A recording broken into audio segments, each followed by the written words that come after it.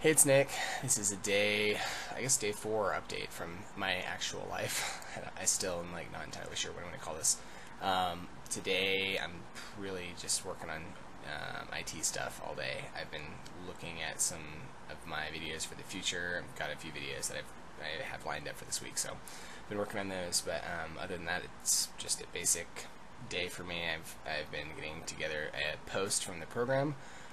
It's the second post that I worked on out of the entire program, so it should be interesting to look back through it, and I'm kind of excited to see where I was then versus now. So yeah, looking forward to it.